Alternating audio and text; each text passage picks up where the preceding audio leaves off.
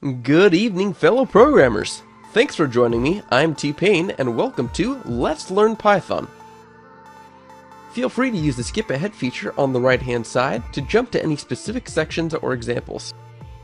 Today we'll be using Python 2.7.4, and you can download it from python.org/getit. Today we're going to focus on the A* algorithm. This will build heavily on past lessons, so feel free to go back and watch them again if anything is unclear. Alright, so the A* algorithm. What is it? Well, A* is an artificial intelligence algorithm that is used to find the shortest possible route from a start state to an end state. This can be applied to character pathfinding, to puzzle solving, or to any number of things. It really has countless applications. Alright, so how does it work? Well, you have a start state, a goal state, how you measure your progress towards the goal, and how you generate your next steps towards the goal. So again, that's a start state, an end state, measuring progress, and generating potential options to step through. To describe this visually, let's say we have a start point and an end point on a grid. To us, we can see a clear straight path from the start to the end, but the algorithm cannot. Instead, the algorithm discovers the path through a series of steps towards the goal. Alright, so what's the programming logic behind the algorithm? First, we generate a list of children as the next possible step towards the goal. We then store all the children in an ordered list or a priority queue based on how we are measuring our distance to the goal. In the case of our graph, we are actually using distance. We then select the closest child to the goal and repeat the process of generating children until the goal has been reached. Keep in mind that the priority queue is storing all possible children that could be used and does not discard any options, so that if one path doesn't work, we can explore other paths that branch from the original. A way to see this is, what if we had a U-shaped obstacle that blocked our path? Then we could not pass straight towards the goal, but instead we'd have to grow around it. And so this is where the older children would come into play. Two most important things to remember about the A* algorithm is how you measure your distance to the goal and how you generate children.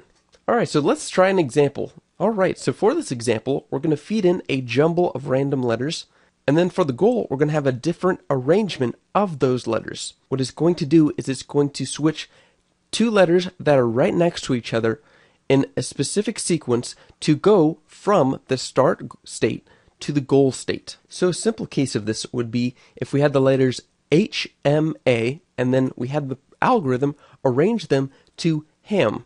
Now we know that there would only be one step in this process, so this would be a nice simple way to check if our algorithm is working. After that, we can test a more complex case.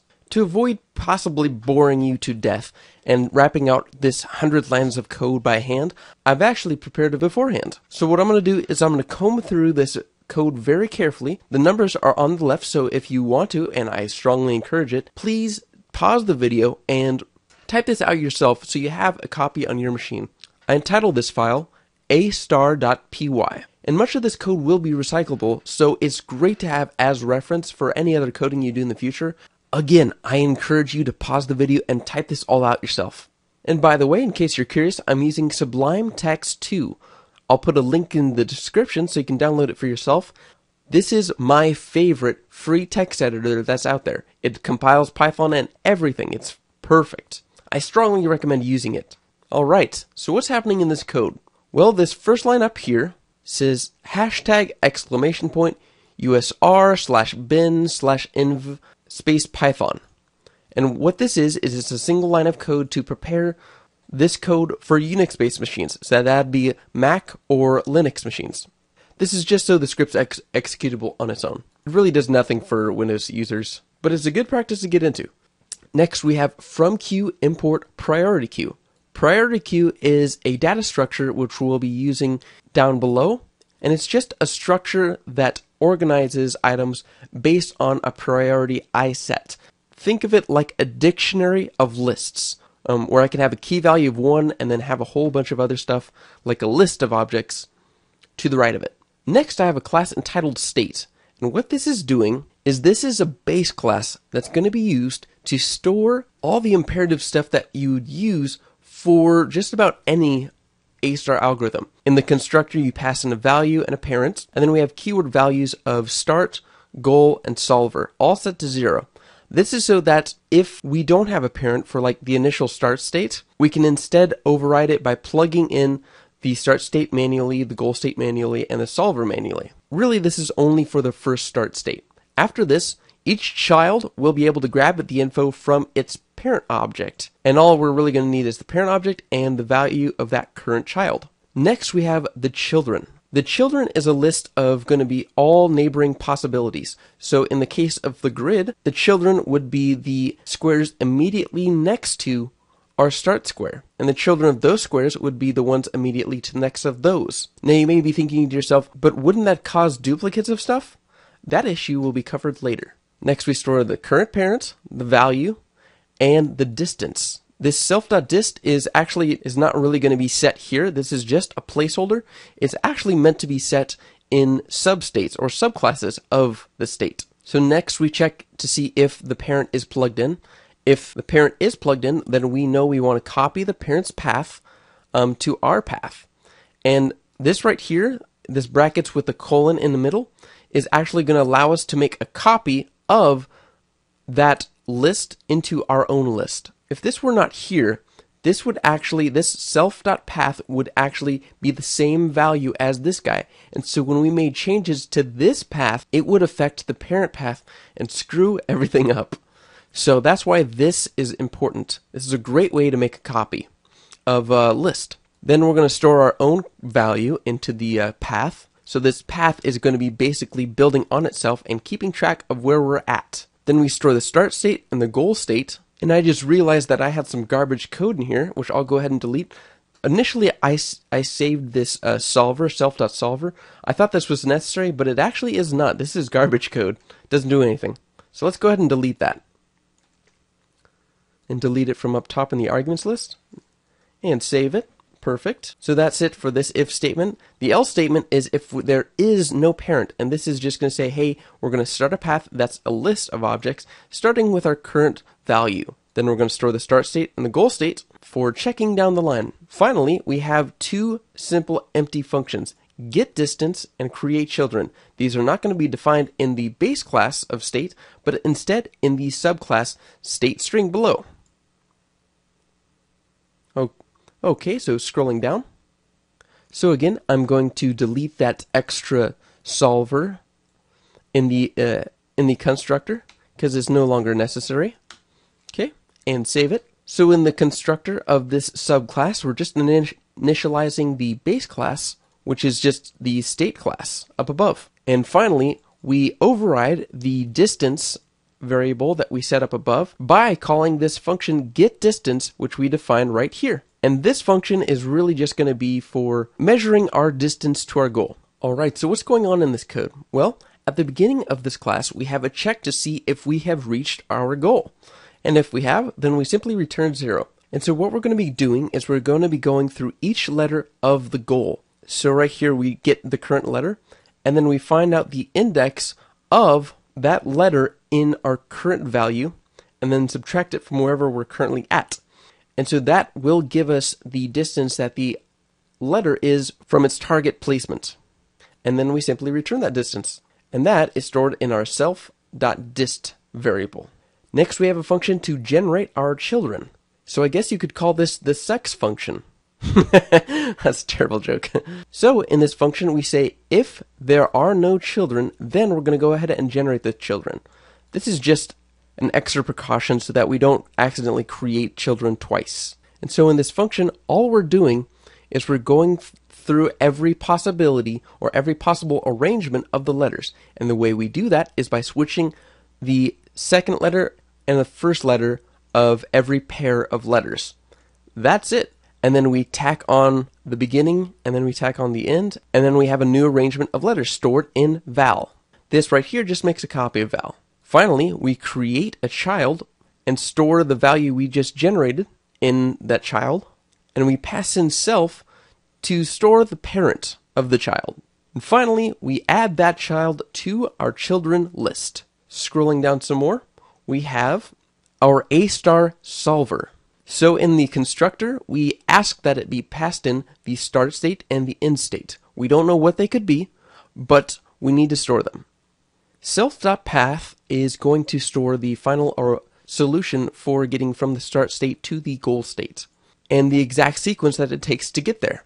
The visited queue is going to keep track of all children that we have visited, so we don't visit any children twice, and we don't get caught in a forever loop. Next, we have our priority queue, which we'll get into in just a little bit.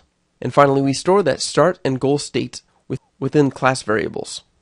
Next, we have our solve function. We create our start state. And again, since this start state doesn't have any parent state, what it does is we have to pass in a whole bunch more variables and 0 in the spot where there would be a parent.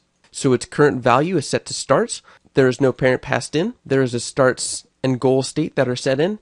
And lastly, we go ahead and delete this comma self because we don't need the solver in the solution anymore. So delete that. Next, we have this variable count, and this variable count is kind of odd. I'm not entirely sure it was necessary, but the reference code that I found online suggested that this was necessary. And all this is doing is just adding one every time we create a new child to just kind of create an ID for what child it is that we are creating. Next below, we have the priority queue, and it says priority queue.put. And this put is basically like add. Go ahead and add in whatever we toss in. And then we pass in a tuple.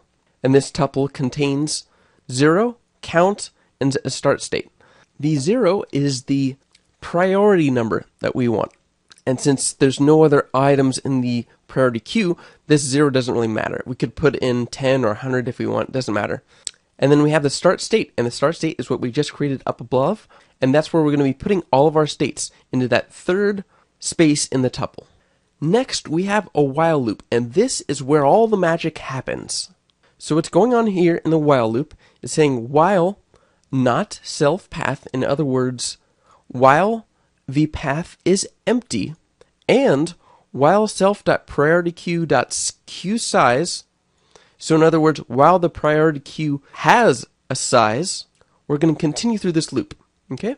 After that, we have closest child, a new variable, and we're going to set it equal to self.priorityQueue.get, open close parentheses, and then an array parameter that says 2. And what this is doing is, as you may recall right up here, in our 2 slot of this tuple, we have the state itself. So that's why we throw on the 2 at the end. What this priority queue is doing is it's saying, hey, get the topmost valued state from the priority queue. In this case, it's a tuple, and then give me the second item, so that's actually that state. Now that we have our closest child, we're going to go ahead and create the children for that state. Then we're going to go ahead and add this child to the visited queue. And this visited queue is just meant to keep track of all children that we visited. Then we go through each child that was created for this current state. Then we say if the child has not been visited, or if this child values is not in the visited queue, then we're going to go ahead and proceed, and we're going to boost up the ID count up 1. We're going to check if the distance is, so this statement saying if the child's distance is at 0 and does not exist, then we have found our solution. And we say set the self path to the child's path and then break this loop. And that break will cause us to break out of this for loop, after which we will go into the while loop and we will see that we have the path set, and so we'll break out of the while loop. Finally, we have a condition that says if not self path. So if we still have not found a path yet, then we know that the priority queue condition broke. There were no more children in the priority queue, and so that's what caused the loop to break. And therefore, there is nothing in the self path, so we have reached an error. And this is just an error output, so it just says goal of blank is not possible. That's all. And finally, we return that path. So that's it for the solve function. Now let's scroll down just a little bit more, and we have our final bit of code that actually calls everything into existence. So we check if we're in the main file. And since we are, we're going to go ahead and set our start state and our goal state to these jumble of letters. So to keep this simple, I'm just going to type our example before, HMA, and then we're going to have our goal state, BHAM, save it, and then we have a statement that just says starting to let us know that the program is indeed starting. And after that, we initialize the solver, and then we call the main function to solve it. And after that, we just output the results. All right, let's go ahead and save it, run. All right, and it worked beautifully. So here it says starting, step 0, which was the start state, was HMA, and step 1 was the ham. And we can tell exactly what switched right there. Perfect. So let's go ahead and jumble this up. Let's try a more complex example. We want the solution to be A, B, C, D, E, F. Okay? And let's start with something different. Let's go C, D, A, B, F, E. Save it, and now let's run it to see if it's working. Okay, perfect. So our algorithm worked flawlessly. And let's see what happened. It started out with that start state, and then it switched the A and the D letter, and then it switched the A and the C letter, and our first letter was matched into place. And then after that, it switched the B and the D, and then it switched the C and the B, and that got us even closer to our results. And then finally, it switched the E and the F, and then we reached our goal state. Beautiful! Isn't that cool? I think that's like one of the coolest things on earth. A computer solved a problem for us. Alright, so why use it? Well, there's so many ways and so many applications that you could use this algorithm. Well, you could make non-playable characters and enemies in video games much smarter and much more believable. You can save countless hours of trial and error in puzzles to actually have this algorithm solve it for you. So, does that mean you should cheat? Yes, I think you should use this program. If you can use this algorithm to cheat, absolutely do it. Because that's some bullshit homework if they're giving you something that you can solve with this. Alright, so thank you so much for watching. Great job keeping up. Definitely take a few minutes to investigate these final challenges, as you are a brilliant programmer. I'm sure it will be a piece of cake for you. Please leave me a comment below if this helped you. And please do me a huge favor and subscribe to my channel. It would really mean a lot to me. Thank you so much for your support, and keep the dream alive.